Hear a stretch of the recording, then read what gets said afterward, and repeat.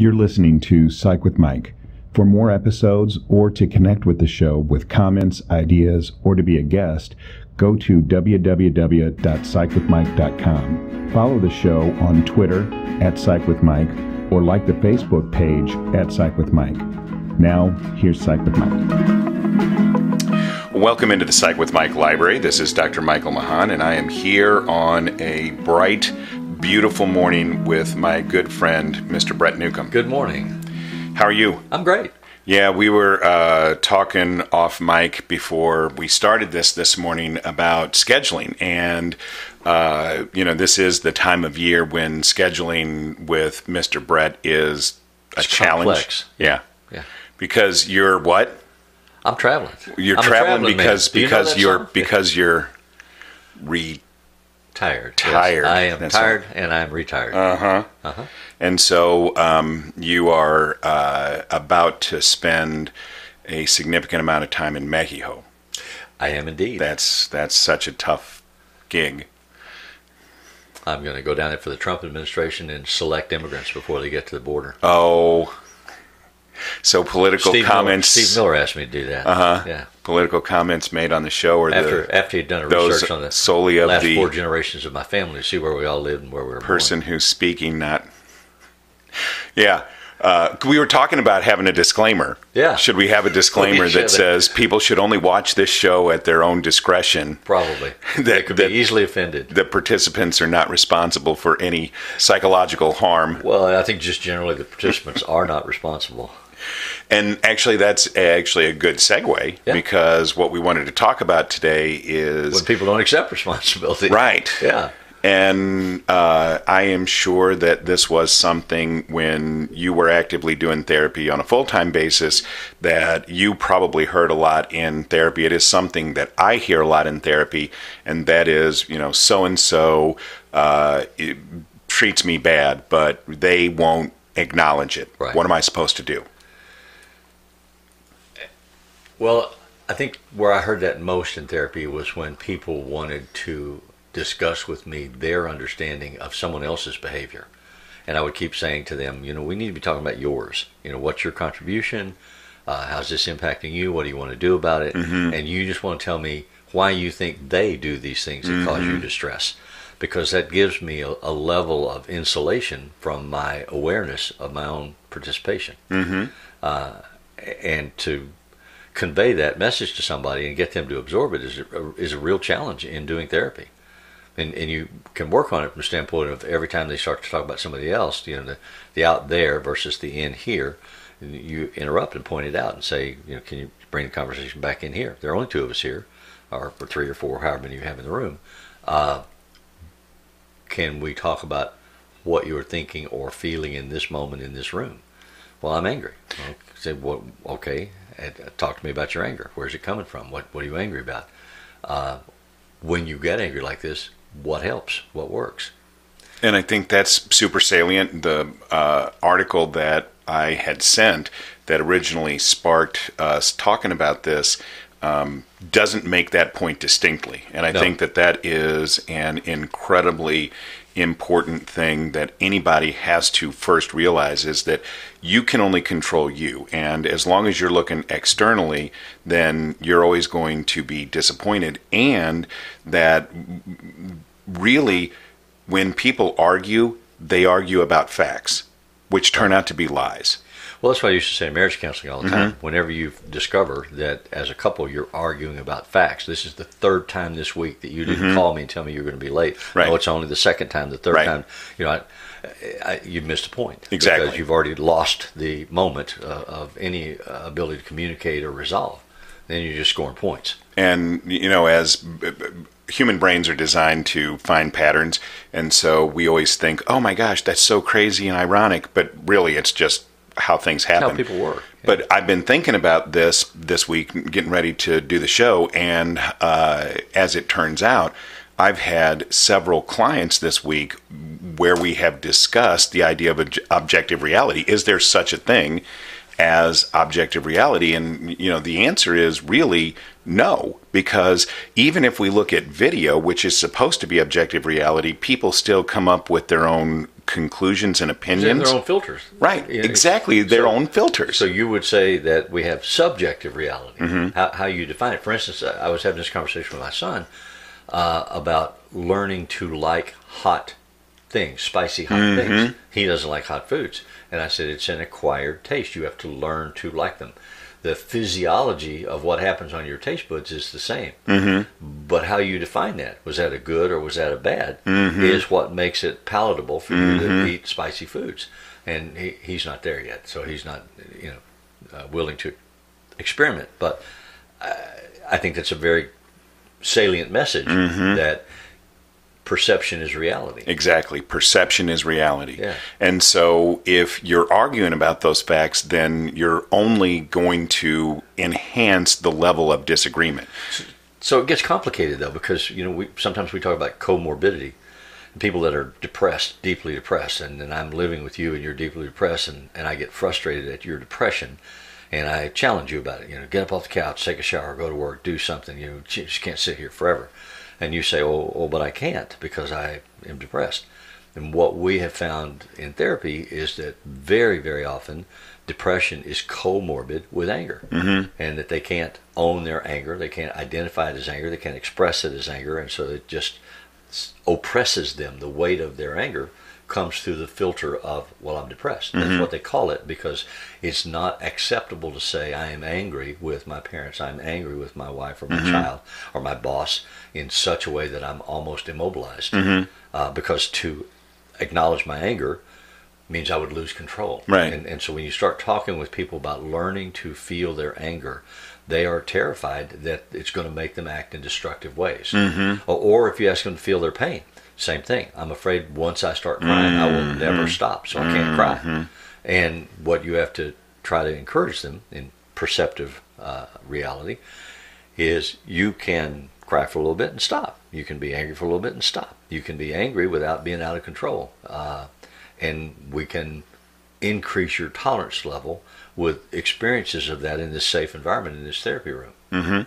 So, I remember having a client that was so angry with her parents, but she was from a socially prominent family, and she feared that she would be ostracized by everybody if she let anybody know she was angry with her father.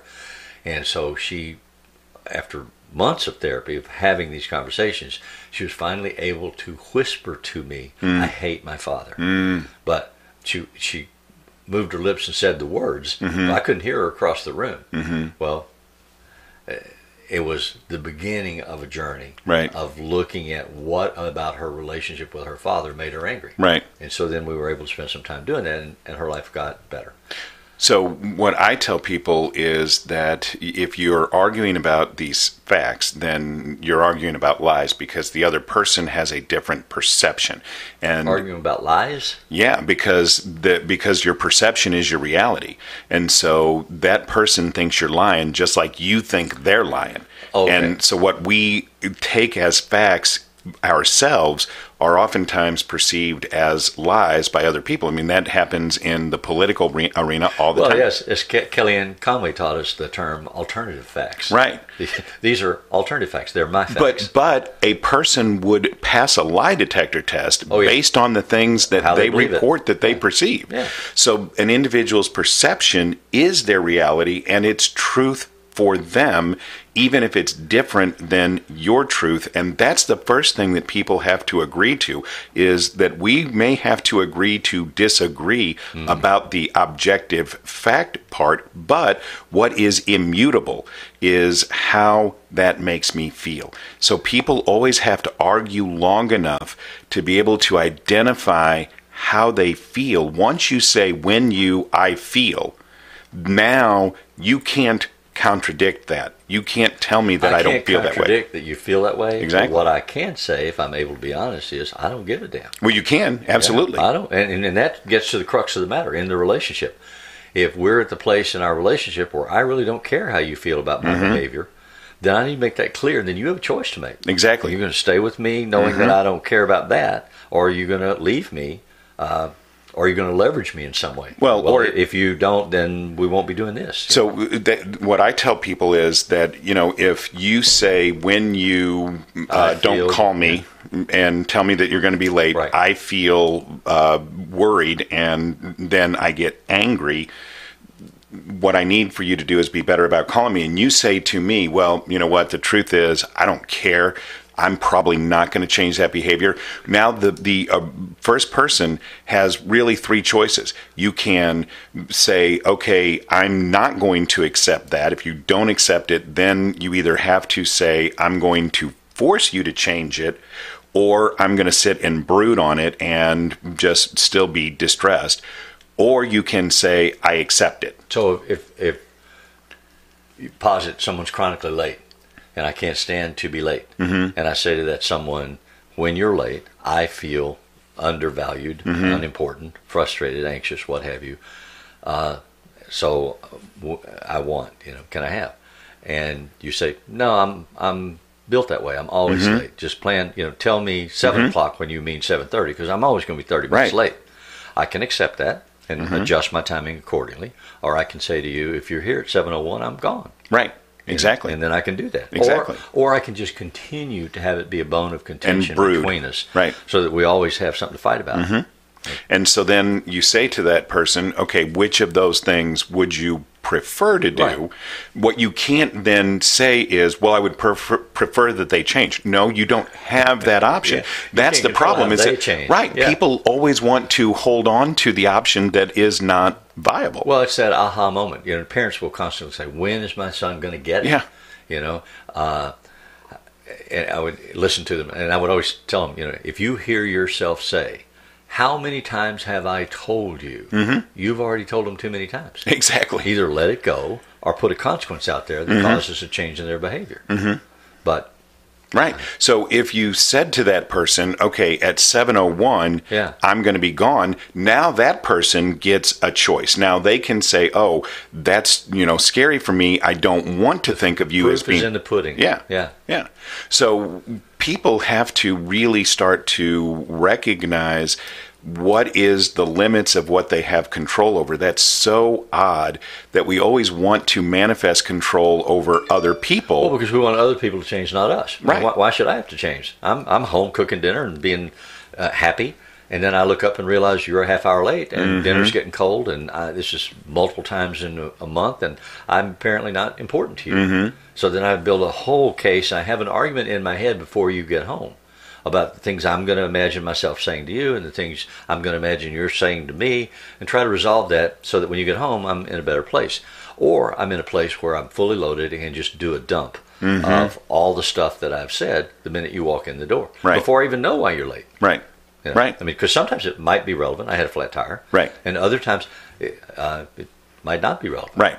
Well, but I think that in those situations where, sometimes there is validity and sometimes there isn't, that still makes it really hard for people, because how am I supposed to parse out when it's valid and when it's not? So, I mean, you think about that with adolescent children, sometimes if they're always late for curfew, right. Well, sometimes there might be an actual valid excuse, but if you let them get away with it when there's an actual valid excuse, then they're going to assume that it's always okay. I had that conversation with my oldest son when he was a teenager.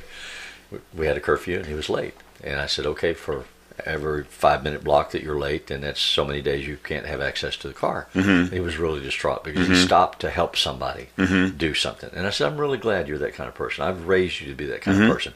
You are that kind of person. Being that kind of person comes at a cost.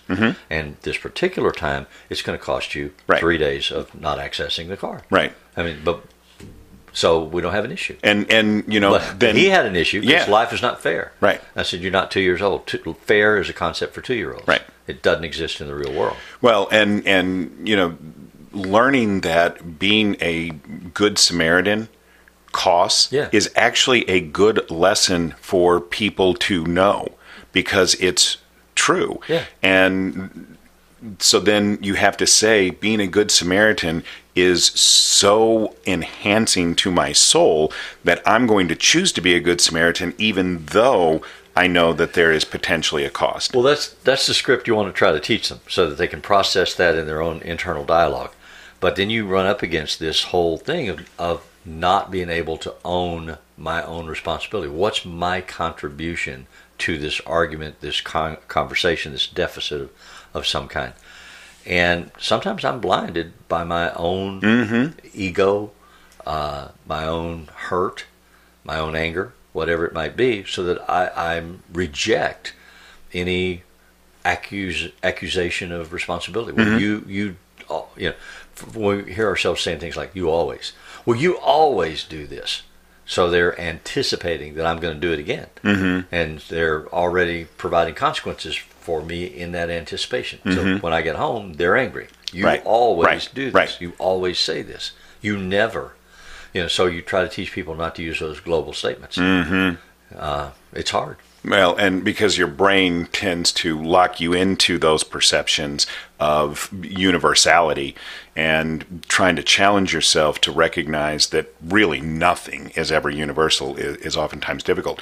The thing that I felt about the article is that the article that I had presented kind of makes the argument, well, you should agree with the person, which is partially true. We've already said, okay, we understand that you have these perceptions that are your truth, but I didn't feel like that the article made any kind of connection to, but there should be a consequence anyway. But if you read the article, and the article is from Psychology Today, yeah, and it's entitled When Someone Won't Own Up to Their Bad Behavior. The example that they use is of a family of four. The older child is apparently normal, 9, 10 years old.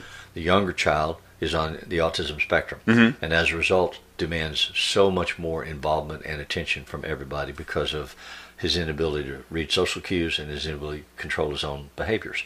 So the older child begins acting out to get attention, because all the attention in the family, in his eyes, seems to go to his brother, when he was once the star of the universe and got all of his parents' attention. So it's like blue jay babies, fighting for mom's attention.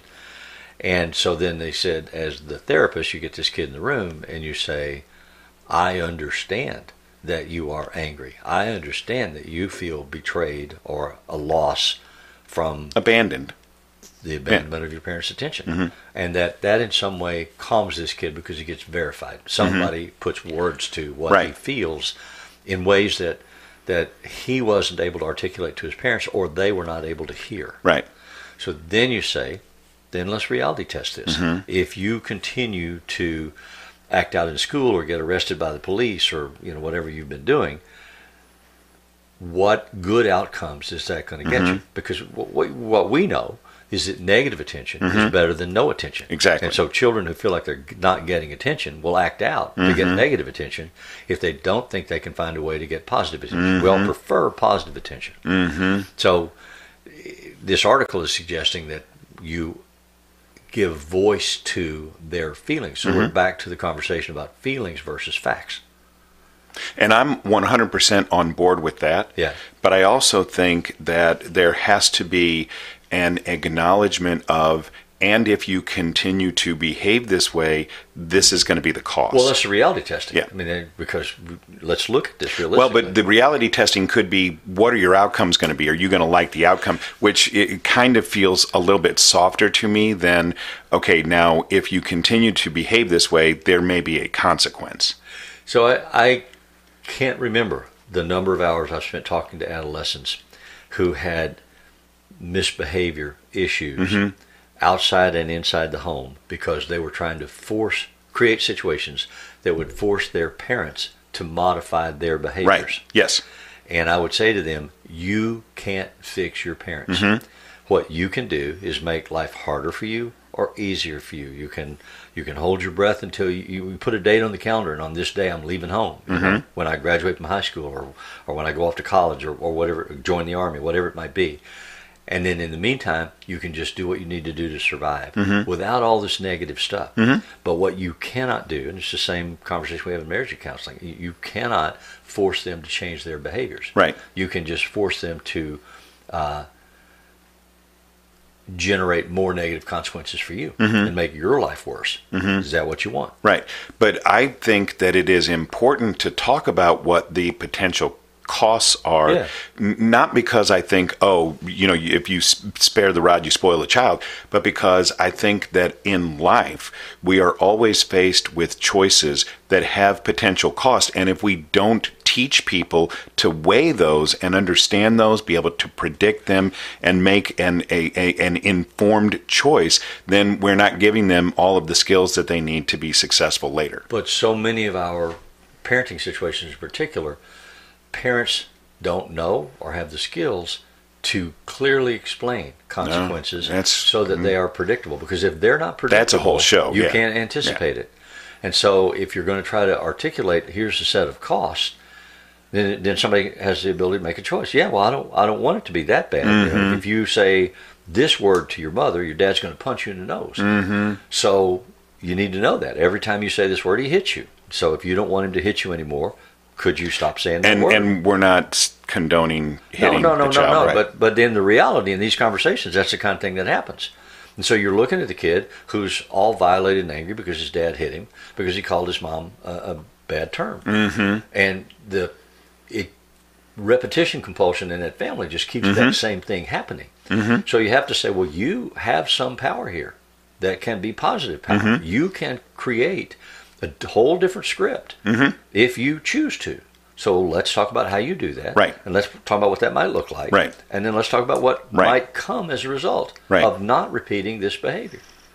But so we're agreed that we laid out for them to make choices. But part of it, the parenting conversation then that you have with the parents is you have to have consistent, predictable consequences that you present to the child. If you do A, B, C, or D happens. Right. Regularly, that are known in advance and that aren't then modified on the fly just because you're more aggrieved or had a bad day at work or whatever. Yes. That's and so again, that could be a whole show, the consequence versus punishment thing, and I wrote that down in my notes because I definitely want to talk about that. I say that all the time and then I forget. So I wrote it down in my notes. But so basically I think that, as you say all the time, even though we use a lot of different language, even though we oftentimes couch it in different speech, in the end, therapeutically, we're really pretty much on the same page. And what we believe is that it's more important to identify feelings than it is to talk about facts,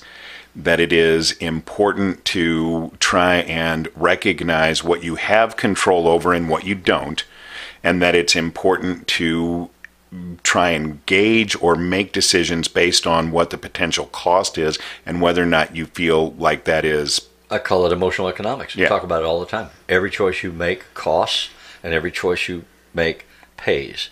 The question becomes, can you afford the cost of your choices? Right, exactly. Are you getting the payoff that you want?